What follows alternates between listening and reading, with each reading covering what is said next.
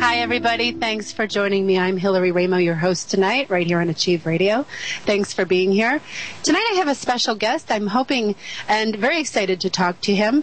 We're going to be talking about symbols, one of my favorite discussions, all kinds of hidden meanings and more, and lots of good stuff. Chad Stuemke joins me. He is an author, an esoteric researcher. His investigations range from searching out the secrets of ancient civilizations and their hidden archaeology to probing the present for answers in regards to UFOs, Stargates, symbolism, spirituality, and humanity's greater potentials. So I hope you'll sit back and take a seat and join us, and you can send us your questions, and if you'd like to call in, we are live tonight. If you'd like to talk to myself and Chad, we'd be happy to. If you have any questions relating to the show topics or anything else for that matter. There's a lot of stuff going on in the world, and I just want you to know that we're open to discussing it, and perhaps Chad can offer some of his insights into the greater symbolism of some of the things happening in the world. We're having some extreme weather come across my area tonight, tornado warnings, all kinds of flash flood stuff, so hopefully we'll be able to ride the wave and we'll make it through the hour. So welcome, Chad. Thank you, Hillary. Really appreciate the opportunity to be on tonight. Well, you know, I've been wanting to talk to you for a while. I have been following your stuff on Facebook for some time. I know we tried to schedule a show or two along the way over the last few months, and so now we're finally here and we're able to do it. And I think I know why, because one of the things that you posted recently had to do with a very special place that I will be making a pilgrimage to next year with Yesperu, Earth Wisdom, Maria Yesperu, and the elders that I work with will be traveling there next year as part of a pilgrimage, and you just happened to start talking about the Serpent Mound in Ohio, and I was very excited. In fact, you even posted a great picture of one of these fabulous coins, and I actually copied you and went out and got it because I was really excited about that. So I think timing plays an important role. You know, we just had the summer solstice. You have been having some interesting adventures that you've been sharing publicly, but before we get into that, why don't you share with our listeners, you know, a little bit more about yourself, how you started this, and where your journey really began? Well, it actually began right around when I turned 30 back in 2005. I had, out of nowhere, a couple of UFO experiences. And up until that point, I, had no interest in anything like we're talking about today. But after having those couple experiences, it's one of those things that, you just got to know what you saw. And long story short, that kind of pushed me into explorer mode, and I started researching UFOs, and I became a UFO investigator for a little while. And that kind of led me into researching the star ancestors and ancient sacred landscapes and the mythologies and legends that surrounded them. And that led me to a friend and investigative mythologist, William Henry. We talked a lot about this stuff, but also incorporated the nearby cities and the parks in the cities. Well, I started really becoming interested in that because I was living in Detroit, and I happened to have one of these parks right a mile from my house. And it just blew me away once I started to decode the symbolism in this park, and that in itself just put me on the road. From that point on, I've been going city to city and different sacred landscapes, and just trying to look at some of the ancient symbolism as well as the modern symbolism that's starting to emerge. Well, I find it interesting that UFOs started you on that path. I've spoken to many other people who seem to have that similar experience, at least, where, they have some kind of unidentified flying object experience, whatever it may be, and it just opens up their awareness, their consciousness, and they begin to see the world a little differently, or a lot differently, actually, and they move into a different space where they're able to actually, what I like to call it, is kind of hitchhiking the cosmic flow. You kind of hook up to it, and there you are, and you're going like a river, and you can either just ride it and watch where it takes you, or you can fight it and find a place to hang on. It's really a fascinating thing. And speaking of William Henry, he will be on the show July 11th. He'll be here live for those of you. Yeah, so you might want to come back, because after our show tonight, we may talk about something, and synchronistically something might pop up and getting ready for him to come on. So it's wonderful that you two have such a good connection.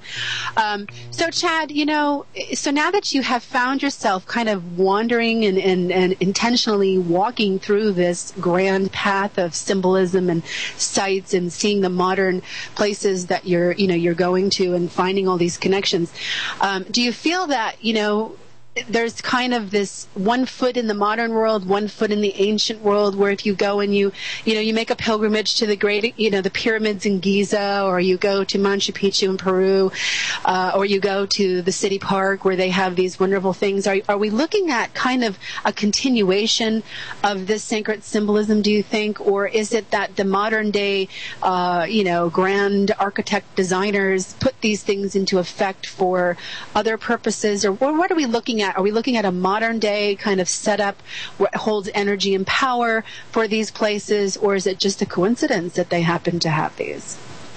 Well, see, as many as I've looked at now, it's definitely way beyond coincidence. And I like the way you put it, a continuation of the ancient symbolism, because that's kind of how I'm starting to see it. Now, kind of what my research is now revolving around is, like I said, I go to these ancient sacred landscapes, say, for instance, the Serpent Mound, and I'll look at all the symbolism that whoever built it, the ancient cultures built it, they incorporated in these mounds. And lots of times, right nearby these mounds, in some cities, right on top of where the mounds used to be, where the urban centers have been built, and some of these modern parks, there's certain parks that are showing up that contain the exact same symbolism as the ancient mound sites. I mean, right down to aligning to the same stars. For instance, the Serpent Mound in Cincinnati, the nearby city, there's literally a park. It's the Serpent Park, and it's identical to the Serpent Mound, and all through the park has corresponding symbolism.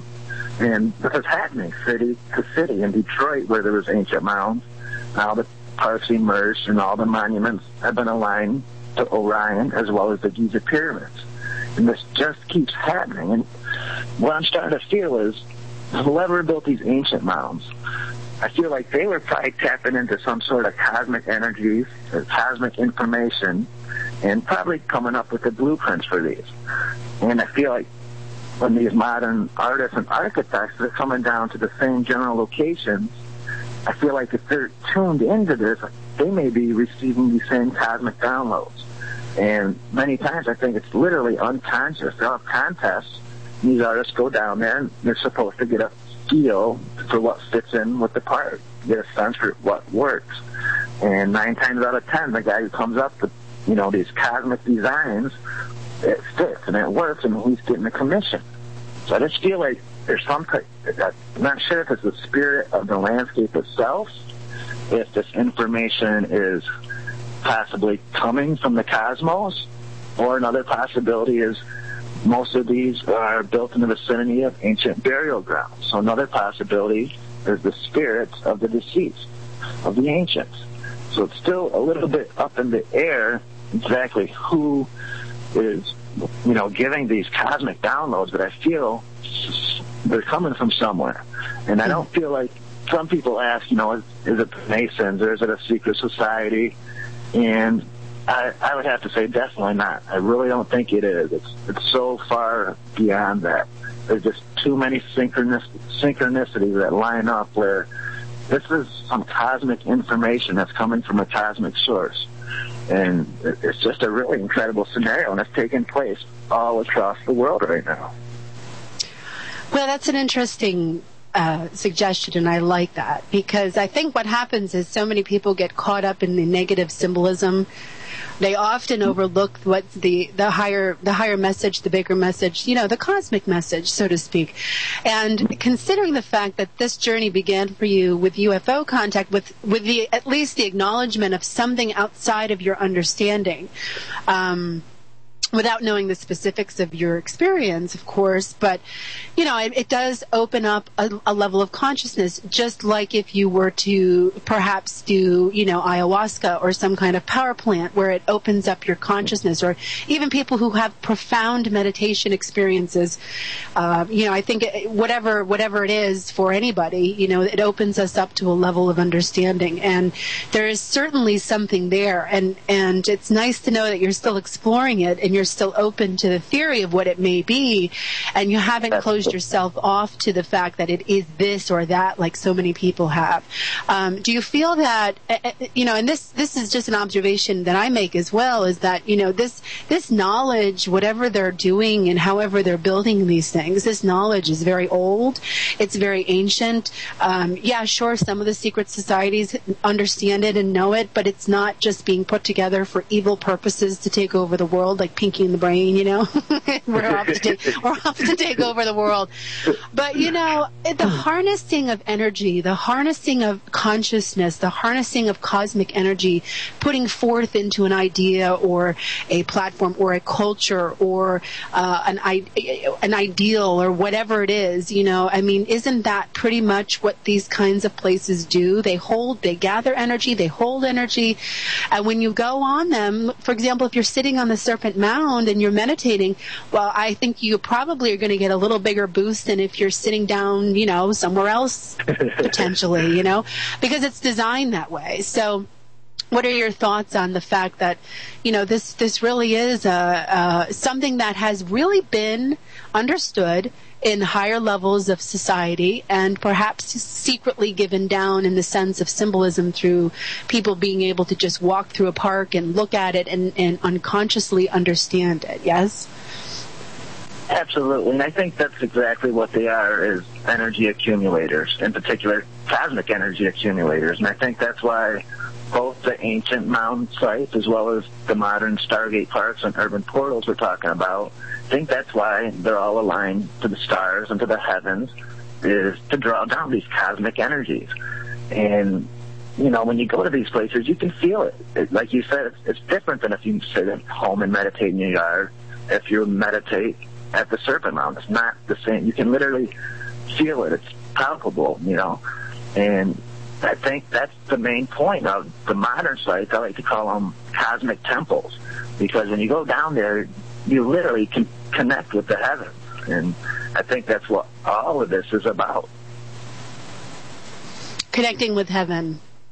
Connecting with the heavens, connecting with the stars, and, gaining that cosmic consciousness, a cosmic awareness, being able to step outside the box and take the bird's eye view and, look at the world from a new perspective, really. I think that's the gist of it, is be able to gain that new cosmic perception of the world. And when you go to these parks as well as the ancient mound sites, that's what I get out of them, and I believe that's what a lot of people get out of them. Mm. Now, what are you working on now as far as your uncoverings, in your exploration? What are you finding? I just finished an article actually on the Serpent Mound we're talking about, and about a month ago I went down there, and did some explorations of the mound itself. And one of the main things I was looking for at the Serpent Mound is there's supposedly in the egg. Well, the Serpent Mound, if people aren't familiar with it, the head of the serpent opens up into what looks like a cosmic egg. And there was supposedly an ancient monolith that used to be in the center of this cosmic egg as a lightning attractor. So I went there because legend has it that this monolith was thrown over the edge of the cliff by the head of the serpent. And you go down there and you take the riverwalk path below, and I actually found the monolith down there. So I started doing a little research about this, and people believe that this monolith may have been a lightning attractor, an energy accumulator like we're talking about. But at the same time, I'm doing this research, a brand new science article came out, Scientific American, talking about lightning, and Russian scientists starting to believe that cosmic rays, may actually be catalysts for lightning. So I'm thinking, if that's the case, not only was the serpent and this monolith able to collect the electromagnetic lightning energy, but also the cosmic energies. So that was the first part of my exploration, is I wanted to go there and, make sure this monolith was there and do a little research on it. And it's a pretty amazing scenario. Now, the second half of my exploration really was, like I said, I go to these ancient sites, and I want to go to the city nearby to see if there's a corresponding park. And sure enough, in Cincinnati, there's a brand new park, and called the friendship part. And this part was laid out just like the serpent mound. I mean, from the tail to the head. When my article comes out, feel free to look at the images, but it's identical. Now, I talk about a lot of the symbolism being unconscious, and I believe that's the same case with this part. They describe it as a friendship bracelet, rather than a serpent. They describe it as a friendship bracelet because it's a friendship part on one aspect, and they also say that the winding path can also be symbolic of DNA. So it's a really cool part, but when you put the comparisons of the serpent mound over top of it, it's identical, right down to the head and the cosmic egg. Now, where the head is in the part, in the cosmic egg, there's a giant crystalline tower. And when you put those over top of each other, it would occupy the exact same spot as the monolith back at the ancient mound. And it's identical symbolism, 1,000 years apart. And surely the lady who put that crystalline tower at the park had no idea about the monolith at the serpent mound. I'm pretty sure of it. But you can go all the way through the park, and there's the same kind of symbolism keeps showing up. There's, around the serpent mound, there's legends of giants and giant bones being discovered in the mounds. Well, when you go to the serpentine part, there's a giant earthen mound. It's called the giant hands. And it's two giant hands that have two stone spirals that spiral into the palm of the hands, and the signs, there's something along the lines of sit in the palms of the giant's hands and reconnect with the past. And then you go down just a little further down the path, and there's another monument. It's called the Air Castle. It's the outside of it is done in like this mirrored like imaging. If anyone's ever seen Cloud Gate, where it literally looks like it dissolves into the sky. That's why it's called the Air Castle. And it's symbolic, they say, of a celestial city descending from the sky. So this is the kind of symbolism that's showing up in these parts. It's just incredible. You have a great picture of it on your Facebook page. I'm looking at it right now, actually. Who does these graphics for you? They're fabulous. I do all those myself, actually. Thank you. You do a great job. Do you have a place where people can go and look at this? But besides, if they're not friends with you on Facebook, do you have a website or, some place where people can? This article we're talking about right now, the Serpent Mound article, won't be posted for probably another week. I just got it to my webmaster today, literally. So this article will be posted in about a week. But for any of my other articles, my website is www.chadstuemke.com. And I have several articles there, one on Stargate Detroit, one on Stargate St. Louis. I got one of my video lectures on there, a couple other random radio interviews, quite a bit of stuff for people to check out. Some good stuff, yeah. It definitely is worth it. So if you're listening right now, go to his website, check him out. If you're on Facebook, add him as a friend. You can follow along with his great work, what he's doing. Now, you talk about something called modern-day myth-making. What is that? Well, when I'm talking about these cities, whenever we're talking about ancient mythology, we're usually talking about, all these ancient cities, these ancient sacred sites, the gods and the goddesses that surround them. And I feel like all these new parts, I feel like this is the same scenario. This is the building of a modern-day myth. We're building all these Stargate parks and these cosmic temples, and I literally feel like someday, people are going to look back on this as this was a myth, the emergence of cosmic temples throughout all the cities in the world. And I feel like that's what's happening. And usually, I'd assume most times people don't realize when they're living in the middle of a myth taking place. And I feel like that's what's happening right now. And how cool is it to be able to realize it's happening and become part of it, visit these places, even help to discover them. Why do you think that when it comes to this particular topic of decoding, that it's a lot of men usually doing this work? No offense. But why does I think I could name maybe two women on one hand here, who actually pick this up and go along and do the same thing. But why do you think it is that it's mostly a male type thing, because that's what it feels like to most people, that it's men who go in and decode these places and find the symbolism and do all of this stuff. I don't think women have been given a fair shot into going into it. That's my own personal opinion, but what are your thoughts on that? Wow, that's a revelation. I honestly never thought of that, but you're absolutely right, 100%. I can only think of a few myself, and I tell you what, we could really use the help, ladies, if there's anyone out there. Because this is all about perception and how we perceive things, and we all know guys and girls don't always perceive things the same way. So if we could team up, and two sets of eyes are always better than one. I never thought about that, Hillary, but that is a great, great point. I don't have a reason for it, but I do ask the ladies for help, because we could. I think it has to do with the two halves of the brain, personally, but I think if you merge those, you end up with something pretty spectacular. I think women, if they get into this kind of research, would be very successful working with men. Absolutely. Because the way just because women are more psychically in tune, intuitively in tune, not that guys aren't, but let's face it, ladies have a little certain finesse when it comes to that stuff, and I think absolutely. And as a matter of fact, I think Susan Seymour, I don't know if I'm pronouncing her last name correctly. It's Hedke. She's done a lot of great work. I follow her on Facebook as well. Maybe I'll ask her to come on the show and ask her that same question, see what she thinks. Yeah, absolutely. It's something I believe very strongly that's developing in the mind of human beings, that we're starting to choose to really clue into these particular nuances of symbolism, where we can then decode it in a way that gives us a higher message, that really pulls us into the heart and takes us out of the mind. And I think that's where women come in. They can help that male perspective come more into the heart. And it's Absolutely. in the heart that we begin to really translate these things and move into bigger places. So we need each other to do it. I think it's something we should be working together on. I agree.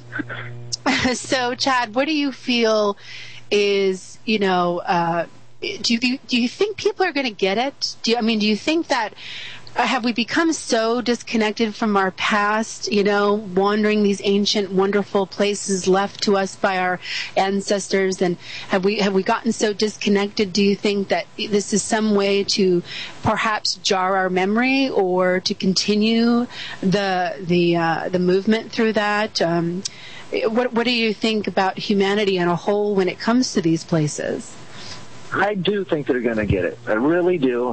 Just over the few years I've been doing this, I've watched it, in popularity grow immensely. Everything from TV shows to movies to commercials.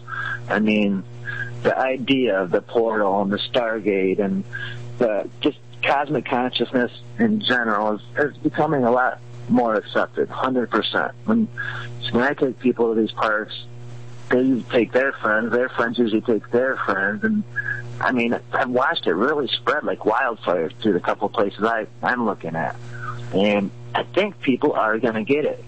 The bigger question is how are the people going to perceive it? I perceive these as cosmic temples, wonderful places, but then there's some people, like you mentioned, who think these are evil for some reason.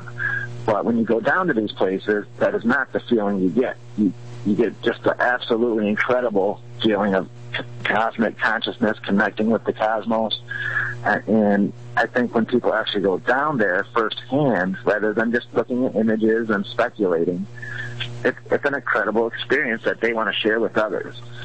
We can even, as far as popularity, even Google has recently came out with a game, pretty much just like what we're talking about, the augmented reality game called Ingress, where they send people out into the cities looking for portals. And it's the biggest game out there right now. So I think it's definitely going to catch on, but where the researchers come in is I want it to catch on in the right way. I don't want them to be perceived wrongly without people actually taking the time to go down there themselves. Yeah, I think first-hand experience is really important.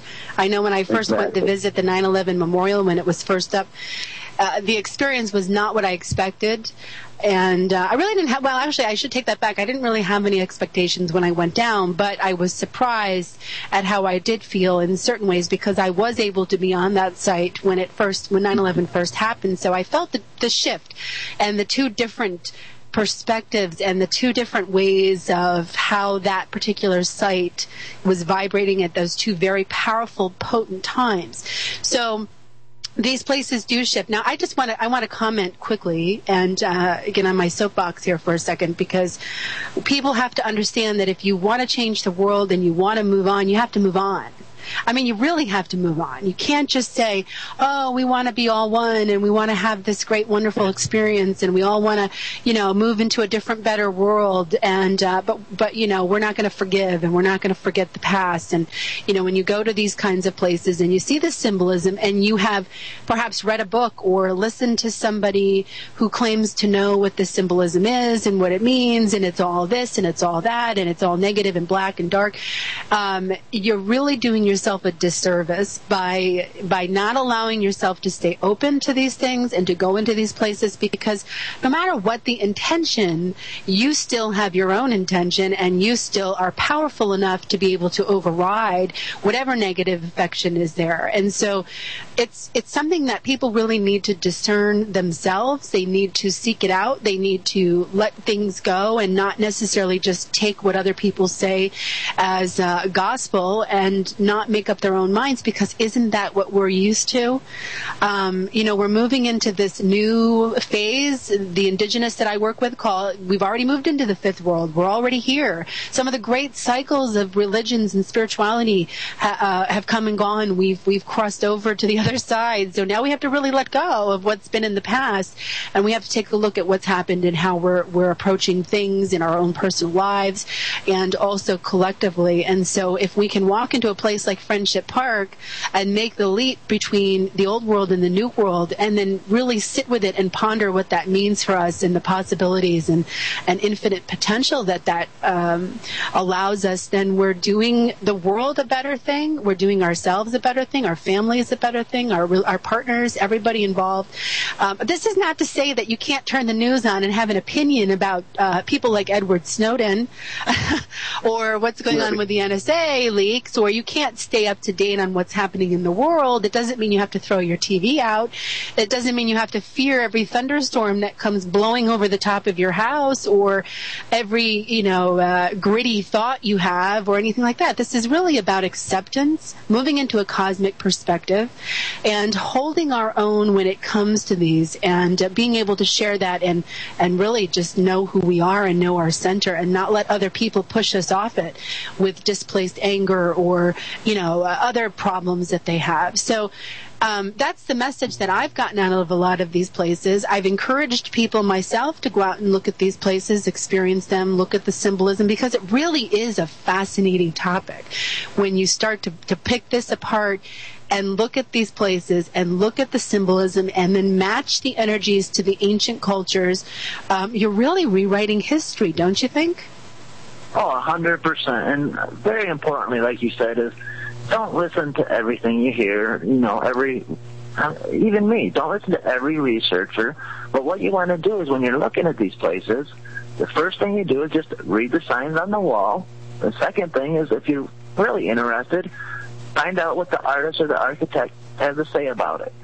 And, for instance, you just talked about the 9/11 memorial.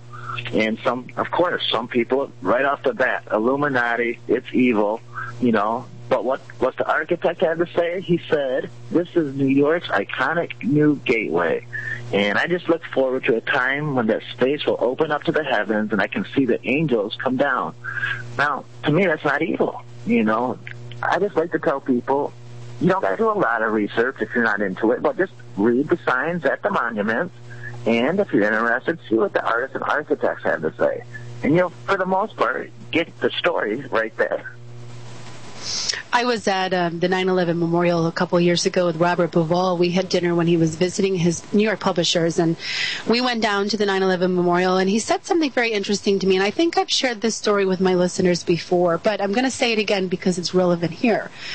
He said that places like this, and he was referring to the 9/11 Memorial, create a kind of frequency, resonance kind of feel, an initiation of sort. He says to me, he goes, how do you initiate an entire city when everybody believes something different?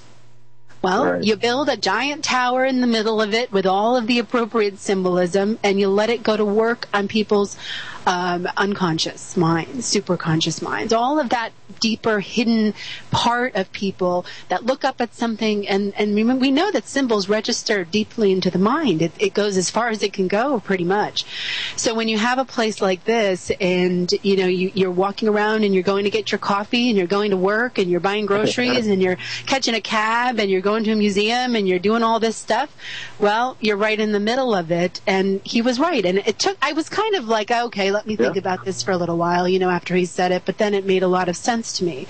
And since then, I have noticed that as these places are placed all over the world in all kinds of major cities, it's just really interesting to see the effects of it if you are, I guess, observing it from a level of consciousness.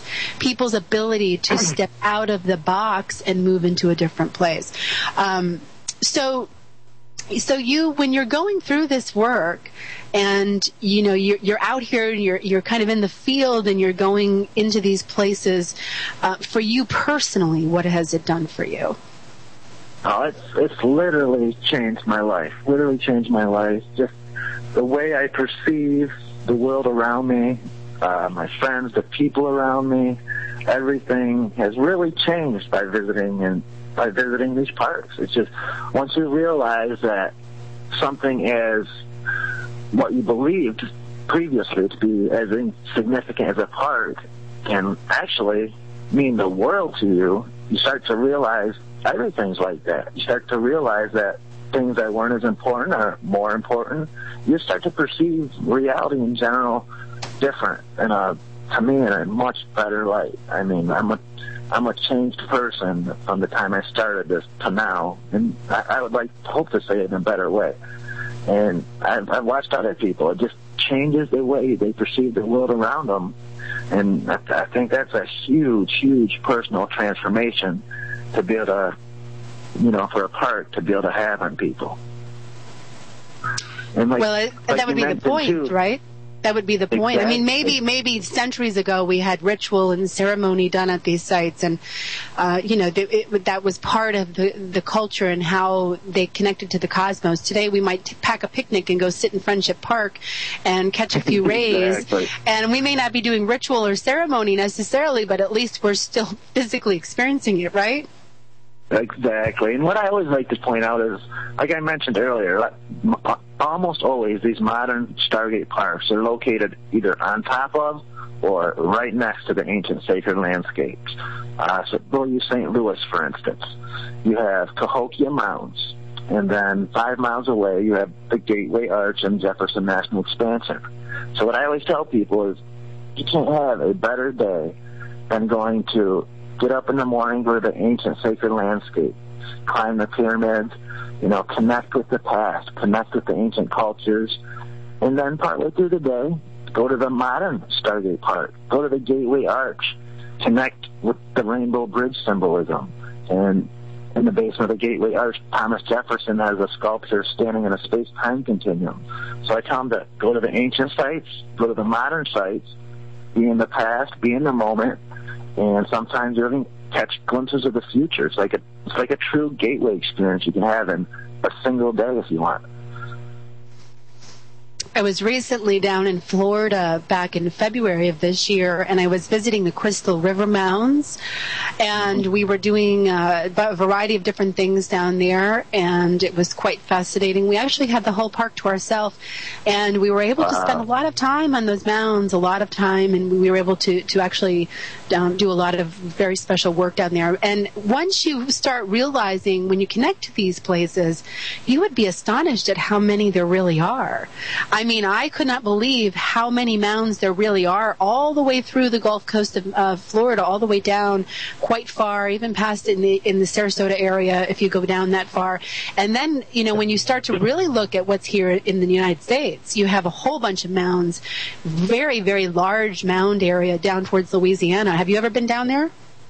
I haven't been down there, but yeah, there's some monsters down there, absolutely. Yeah, there are so many of them, and the majority of the public has all but forgotten about these ancient sacred landscapes there.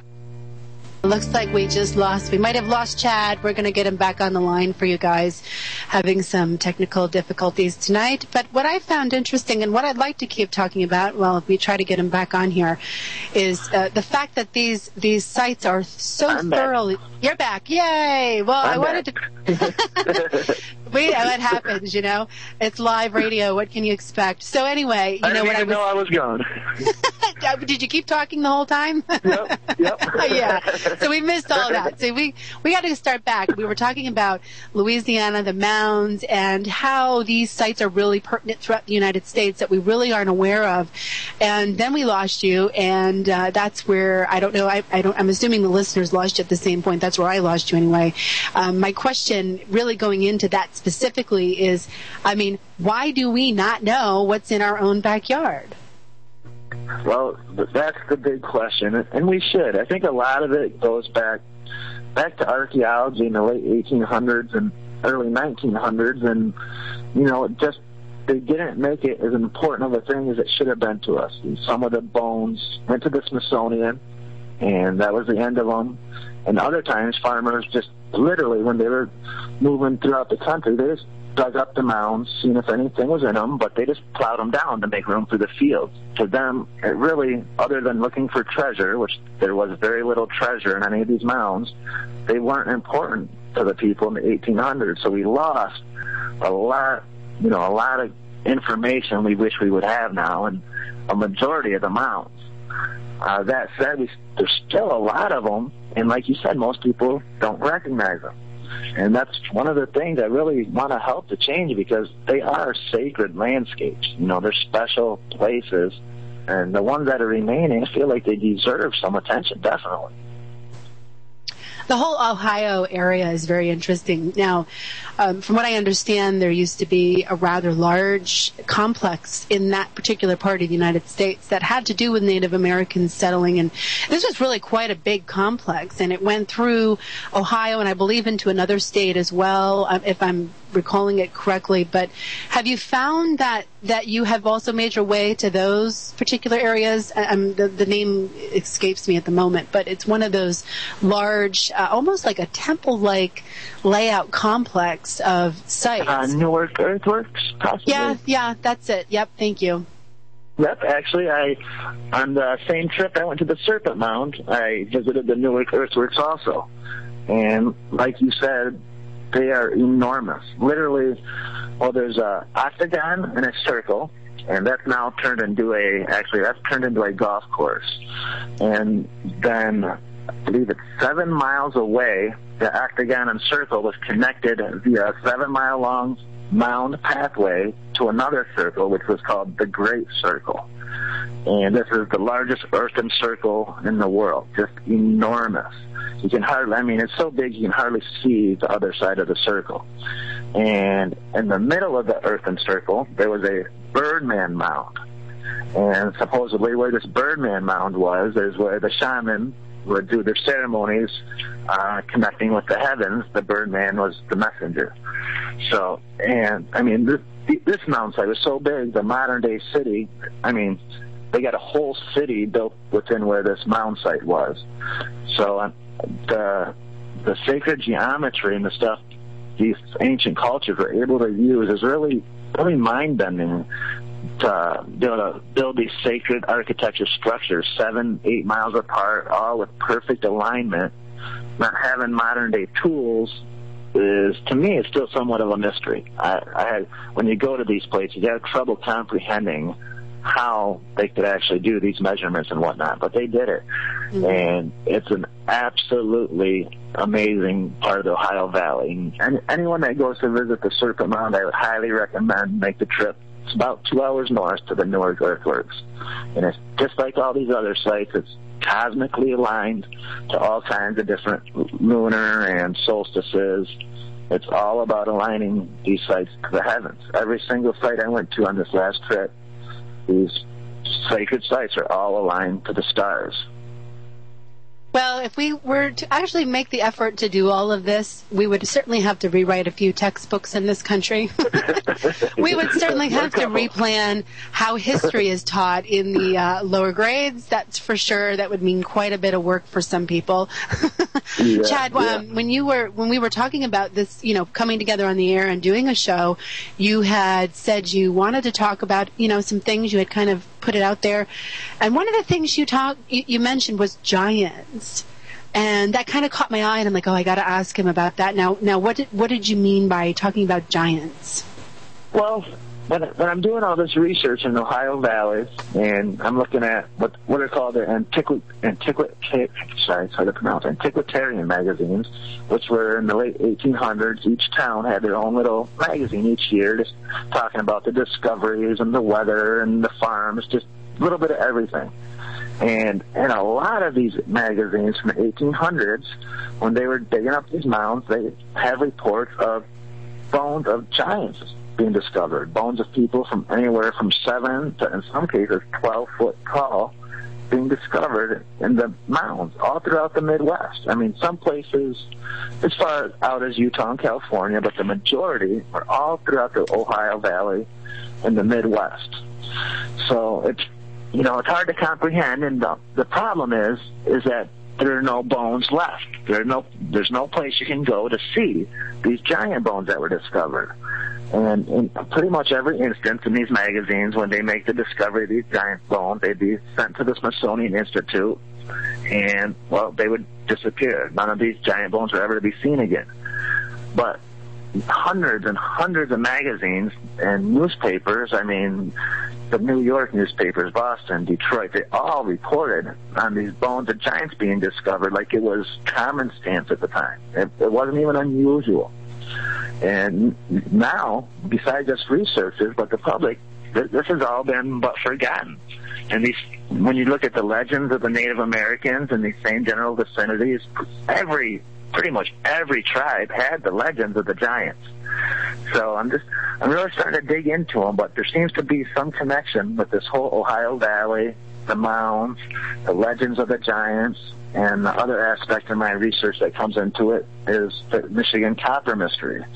So whenever these giants are found, more times than not, they were wearing copper armor, copper implements, sometimes had little copper treasures with them, but they always seem to be connected with the copper. And we have a mystery in Michigan. We're missing supposedly 500,000 pounds of copper from the Upper Peninsula.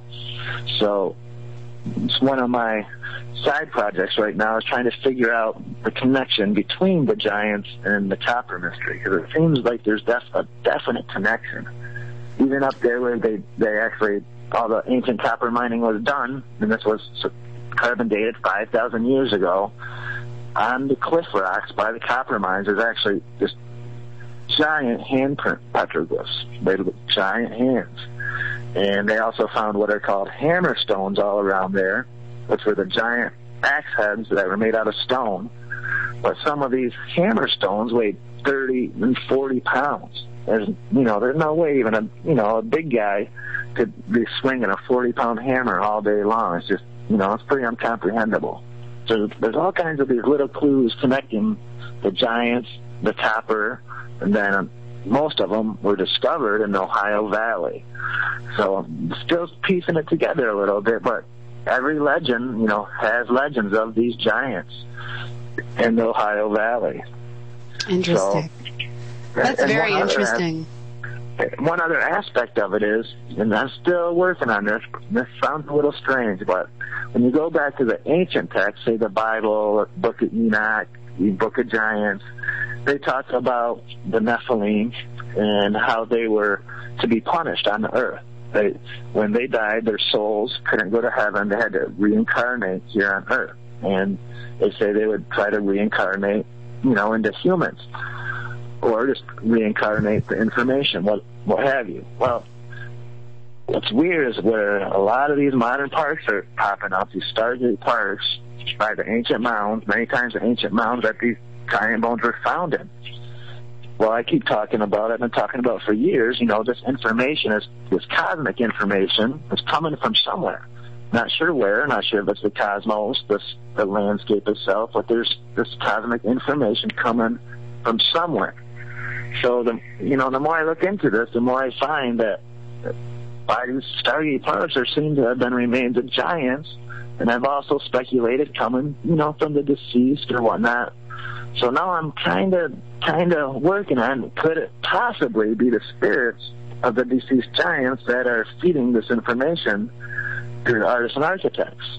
And, this is obviously pure speculation on my part, but, the clues are there. The clues are there, so that's something I'm kind of trying to follow up on. Well, that's very interesting. And so when will you be updating us on your findings with this? Will you be posting it on your website, or are you open to people contacting you to help give you more information if somebody has it, and how would they do that? Yep, I am always open for more information, open for help, and just communication in general. My email address is info@chadstuemke.com. Please email me any info, or if you just want to talk about something in general. And say I got the Serpent Mount article. I just got that to my webmaster. That should be out in about a week or so. And the 6,000-word article, 30 pages, so it's like a half a book that I just put into an article I'm going to give away for free. So I hope everybody enjoys it if you can make it. Well, okay, I have something to say about that. Okay, first of all, you should put it in a book, and you should do what the rest of them do, and you should charge for it, because that's what everybody does basically at this point. Because what you're doing is valuable. Have you found that you find what I found interesting when you were talking about the giants and how you feel like the spirit of them is coming through, that there's some kind of communication there. Have you had channeling experiences yourself since you've been spending so much time on these sites, doing this work, looking into it synchronistically, following these kind of, dots through the cosmic trail, so to speak? Have you found that you find yourself connecting to that and coming through? And I'm going to say it. Have you channeled things? I would say, I don't know if I'd use the word channel, but I would say that 90% of my information, like initially, it comes from the first or second time I go to these parks. Initially, I read the signs, and then it's like the best way I can describe it is you get unusual thoughts. Like you think of things you wouldn't have thought of. That's the best way I can put it. You get unusual thoughts that you get information. I guess maybe you could call it channeling. But yeah, I read the signs, and then just weird thoughts come to you. Tons of synchronicity. Like the main thing that happens is synchronicity after synchronicity, and once the fifth or sixth synchronicity happens in an hour or so, you start to realize it's probably more than a synchronicity. It's most likely a message of some sort. And that's kind of just what happens. You just go down there open-hearted, go down there, enjoy yourself. And when the synchronicities start falling into place to the point your mouth is just kind of hanging open, you're onto something, or something's there kind of guiding you, so to speak. And that's kind of how I guess you could call it channeling in a way. I've never really called it that, but I definitely feel there's something guiding your way when you go there open-minded and aware, and, you're looking for that. But at the same time, like, say, Stargate Detroit, for instance, it's in the heart of downtown Detroit, Hart Plaza. And 1 million people a year walk through this park. I mean, literally, they walk. There's a Stargate monument. 1 million people walk under the Stargate monument, over the pyramid, underneath the Horus and Sun fountain. And, out of that 1 million people, probably 1,000 of them recognize the symbolism. you know. So what I'd like to do is, if 1 million people go to these places, if we can just get a percentage of those people to start being aware of where they're at and the symbolism there, and the, you know, just imagine the effect if we could get a percentage of that 1 million people to connect with each other, with the park, and start perceiving everybody there in a new light, in a better light. You know, and if we can do that in each city, we could have a monumental effect, I think. Well, you are channeling. And that's what I call it. Getting back to that, okay. I know, and that's a woman's input. I think that's where this. I think, but we go back to that original comment back there that, you know, the woman insight into this. You definitely are channeling. When we go to these sites, when I work with the Shimas, I mean, that's what they do. They'll sit on top of the mountain and they'll channel whatever comes through, and somebody better be paying attention or writing it down or recording it, because what comes through is exactly what you described.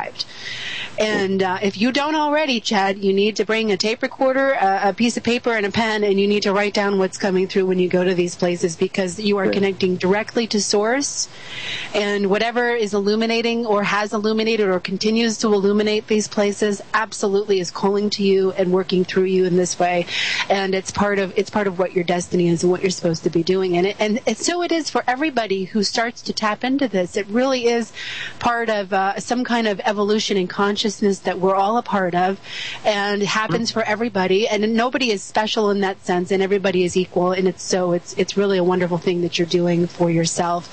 Now, I know you're married. Now how does your wife feel about all this? Does she join you on these excursions?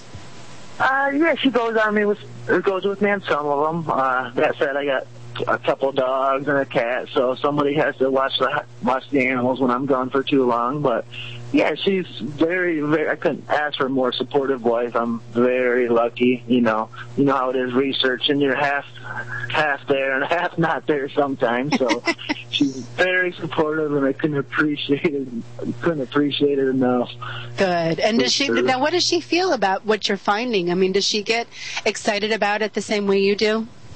Oh, yeah, she gets excited about it, but at the same time, she probably gets tired of hearing about it constantly. Because you know how it is when we get excited as we're researching. You just got to tell somebody, and she's the only person there, so she hears it constantly. But no, she would make a nice feminine input into some of the things too. So you should hire her on as part of your partnership there, with finding that balance between the male and the female energies, which would be great. Well, you know, and you have kids too, yes? Do you have kids or no? No, we don't. No. Oh, well, maybe I'm tapping into something psychically, and you're going to down the road. I was just going to say that's too weird, because we are trying. Okay, well, you know, that's what I do. So anyway, moving on. I know. Enough said. So now we have a couple minutes left in the show, and I'd like to give you an opportunity to use the last few minutes that we have to really push your own message out there, and what you feel is humanity's destiny at this point. Where are we headed? It's a big thing to ask of you, but I think you're going to be able to channel it right through. Well, obviously, things are, for lack of a better word, really strange, really weird right now in the world. But personally, I think it's, we go through the cycles, through the ups, through the downs, and I know a lot of people right now saying how tough it is on them, what hard times they're going through, and, well, I couldn't agree more, really. I'm going through those same hard times right now. But this is it's all a learning experience, and I think everything we're going through is all about learning for what's tomorrow. And I think that's a big point of it, and that's one of the reasons I like to talk about these parks and these sacred landscapes, is because in this field, you can talk about a lot of different stuff, but there's not too many things where you can talk about and have people go out there and actually experience it firsthand themselves and make a change in themselves. And that's why I really, really want to push people to go out to these new modern urban parks or the sacred mountain sites, because these places can have a change on you. And when it has a change on you, it has a change on everybody else around you. And that's what's really important, I think. So you get an opportunity next time you're in one of these cities and you're stuck in your hotel room, go down to the nearest park and see what you can personally dig up. You might be take really some pictures surprised. And take a pen and a notebook and channel it through. Thanks, Chad, for being here. You've been wonderful, and best of luck and with take everything. a girl with you too. Right, see? Cosmic dating. It's the new thing, I swear. All right, Chad, thanks so much for being here. Everybody, we're out of time. That's the way it goes. Till next time, namaste, everyone. Good night.